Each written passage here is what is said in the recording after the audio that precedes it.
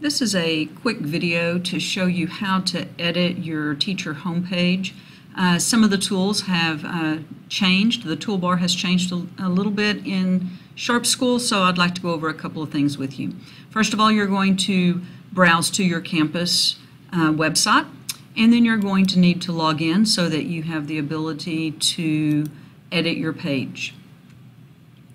Once you've logged in, you'll notice that now you get a new toolbar up here across the top.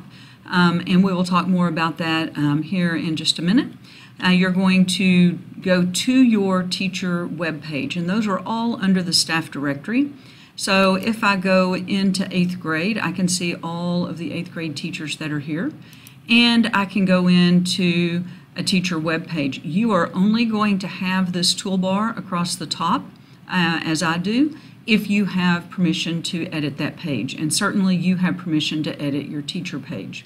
So what you will need to do is you'll notice that if you want to go in and change the information that is on your page here, then you will come up here to where it says design mode, and you will need to turn design mode on. Once you've turned on the design mode, then you'll notice that you get some little edit boxes where you can go in and edit your page. Once you click on edit, it will take you into that area, and now we're back to what SharpSchool has always looked like, and it is a WYSIWYG, or a what you see is what you get web page, so that what you put on this page is going to be what you put, what shows once you have published it. So you simply just click, and you can delete things out, you can change names, you can update, do whatever you need to do.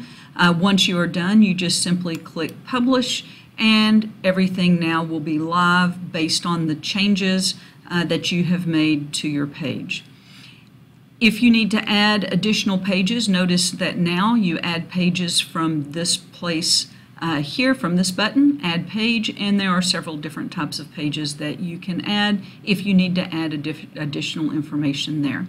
Of course, you can always contact Kelly Kelso to see if there's something different that you need done, and I will definitely be able to work with you on that.